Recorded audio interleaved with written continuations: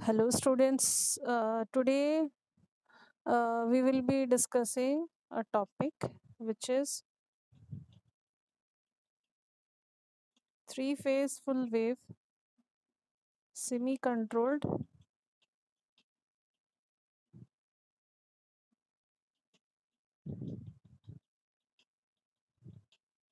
bridge rectifier.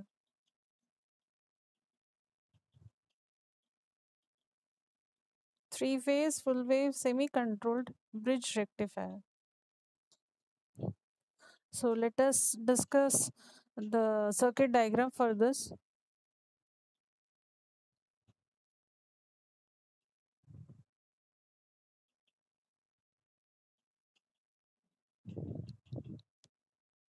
So, as because it is a semi controlled bridge rectifier, there will be instead of six thyristor, we will be having only three thyristors.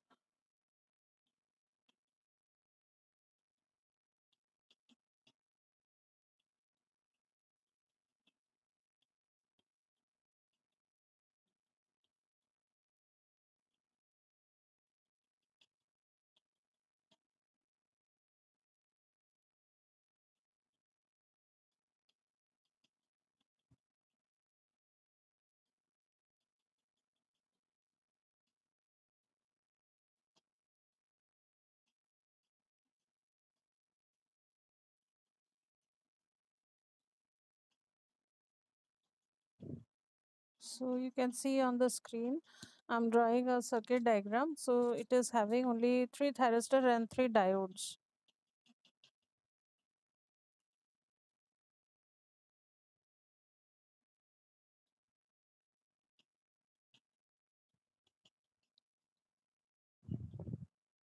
Okay, so we have taken a three-phase AC supply which is connected between these 3 points, point A, B, C.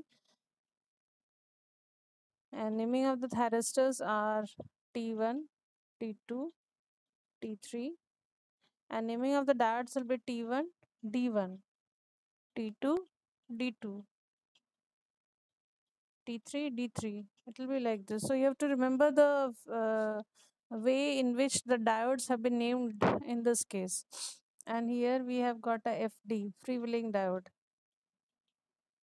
This is our VS supply voltage, which is three-phase AC supply. And we are measuring output voltage across the load, which is V0, which is V0. So this is the circuit diagram. So here we have got three thyristors. So each thyristor will be conducting for a duration of 360 by 3. So that is 120. So each thyristor will be conducting for 120 degree.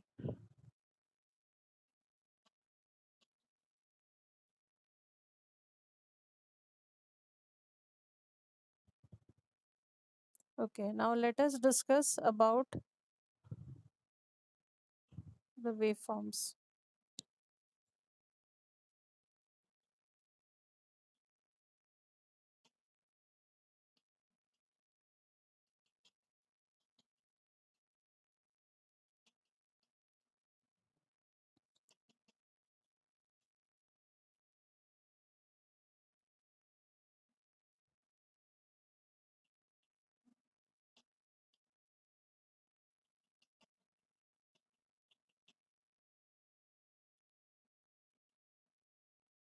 So first of all, we'll start with red phase.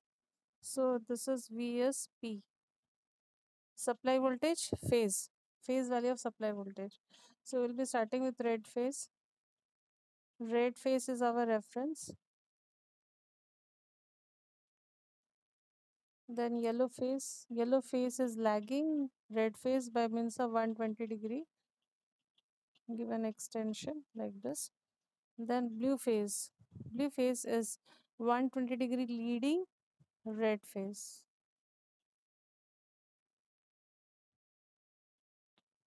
So now let us name these things. Okay, let it be VC,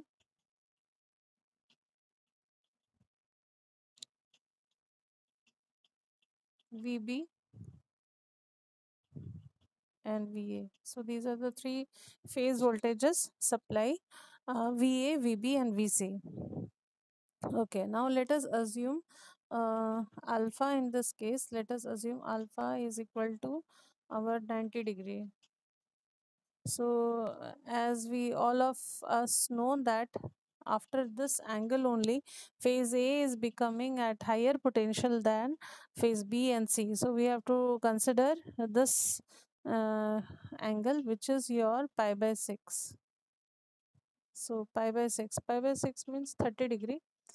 So what will be our omega t at which the first firing will take place will be this pi by 6 means 30 plus 90, means the first firing is taking place at 120 degree. It's taking place at 120 degree. Fine. So 120 degree means somewhere here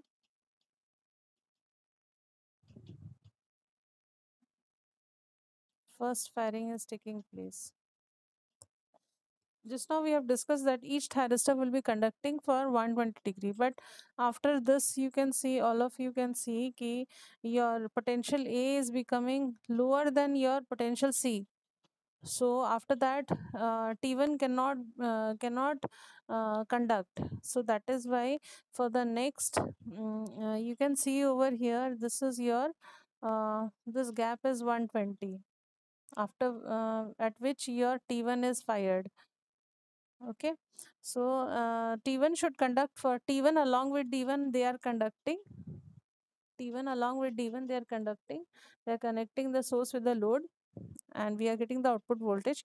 T1 should conduct for 120 degree. That's what we know. But here after this 120 degree plus,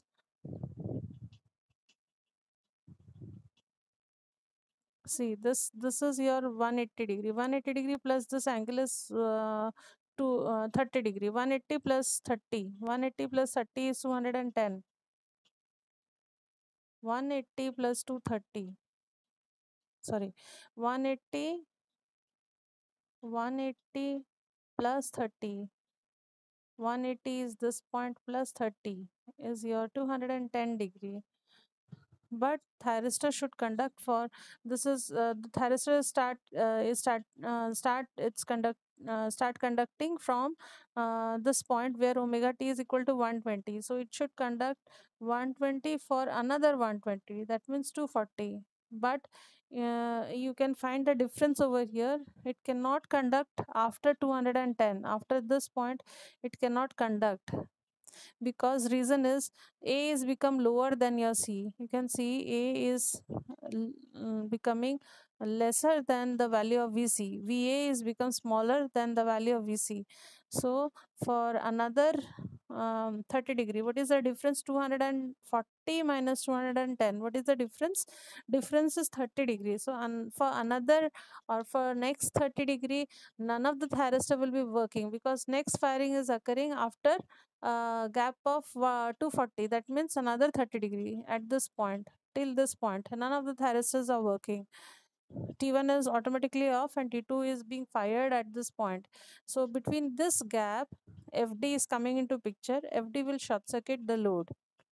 That means the energy which is stored across inductor will be dissipated across resistor, and V naught will be 0 in this duration. So next firing will take place from this time to this time, that is for T2, thyristor T2. Here also from this to this duration, also from this to this duration, another thyristor will be working. So you can see it will conduct up to this only. So here T3 is fired, and if you take an extension of this, you will find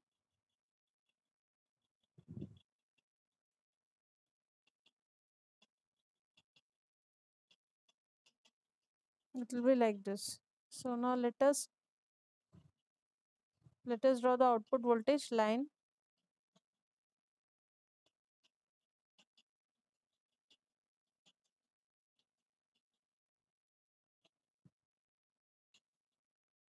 Give an extension first.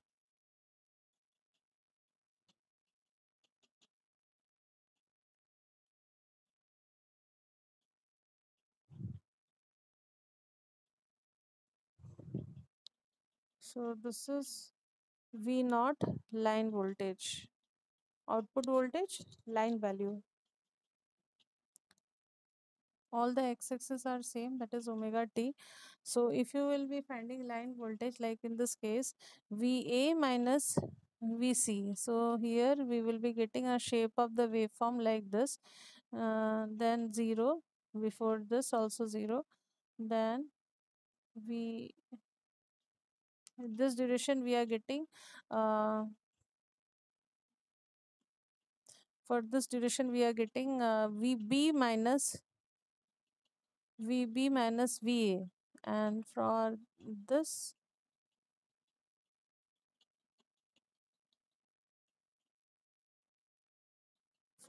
duration we are getting Vc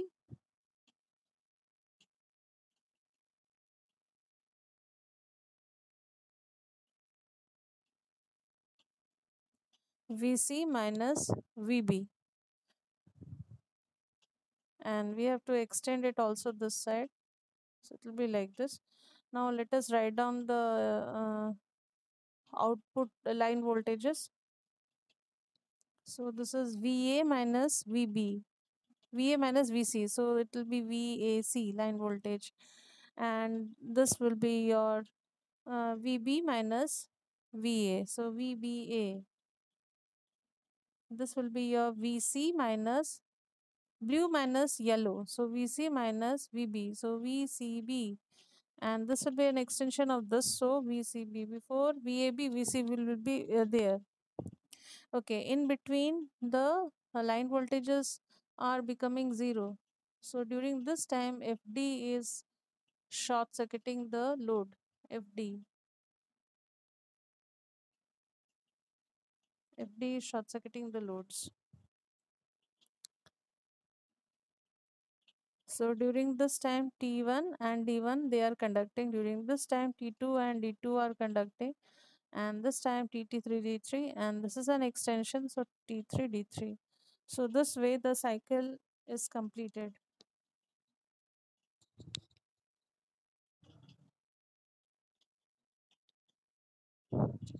Okay, next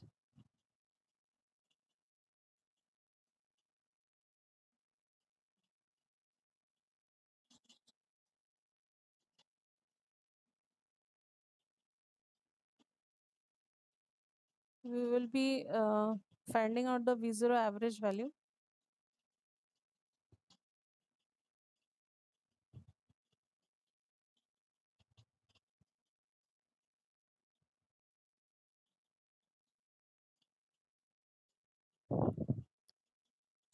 So for V0 average, we can have any of the uh, any one waveform we can choose. Say I have chosen this one, that is your VAC. Any one you can choose. I have chosen VAC. So VAC.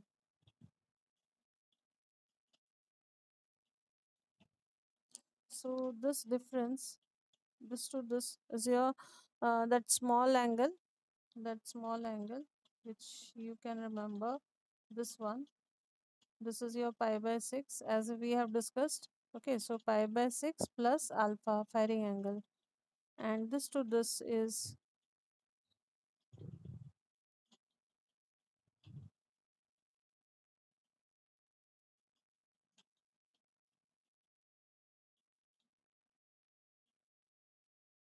this point to this point is 7 pi by 6, that is 210. So we have to find out V0 average. V0 average is equal to 1 by T, 0 to T V0 d omega T. Now what is the time period? Time period is your 2 pi by 3, that is 120 degree. So 2 pi by 3. So and this will be 2 for 2 pi by 3. Now in place of V naught, we will be substituting next change. Instead of this,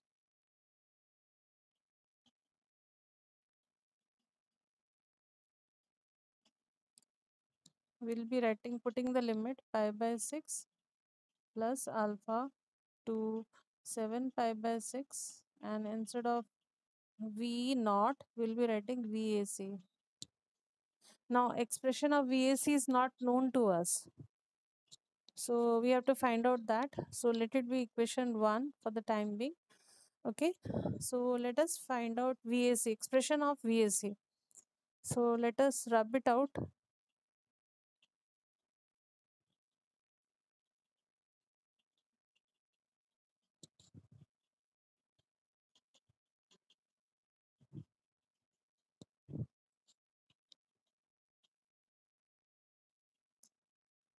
Now, phase voltages. Give a heading, phase voltages. Now, VAN. VAN means phase voltage of phase A with respect to neutral. N means neutral. So this we have chosen as red phase.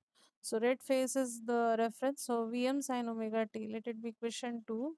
VBN is equal to Vm with respect to red phase or reference. This is our reference VAN. So with respect to reference, VBN will be lagging. So minus 2 pi by 3. Equation 3. VCN will be equal to Vm sine omega t plus 2 pi by 3. So with respect to VAN, VCN will be leading by 120 degree. So that is why it is written plus 2 pi by 3. So these are the three equations for the phase voltages. Now next we will be finding out the line voltages.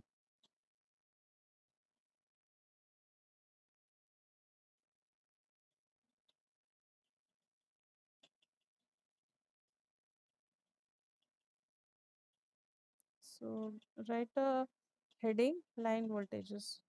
So for the time being, we only need VAC, expression of VAC, because rest we do not require, because using VAC we'll be able to find out average value of output voltage. VAC is equal to, it is VAN minus VCN. So equation 2 minus equation 4. That is, you if you take Vm common, so sine omega t minus sine omega t minus, sorry, plus 2 pi by 3. So sin A minus sin B formula, if you are putting and then solving it out, finally it will be equal to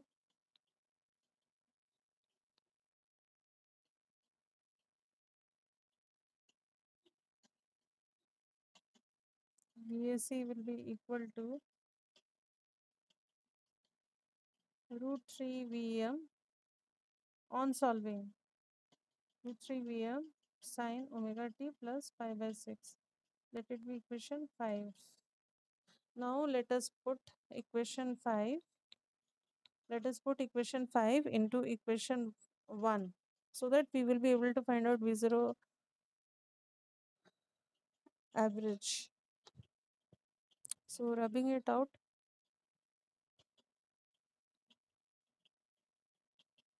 from equation 1,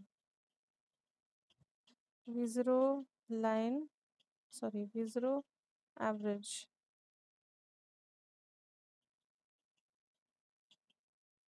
is equal to 1 by 2 pi by 3. So I am writing 3 by 2 pi, pi by 6 plus alpha to 7 pi by 6. VAC, expression of VAC you have to write down, into d omega t. So here expression of VAC you have to substitute from equation number 5, and then you have to solve it out. So after solving, it is coming like this: 3 root 3 Vm by 2 pi into 1 plus cos alpha. So this is the final answer for V0 average.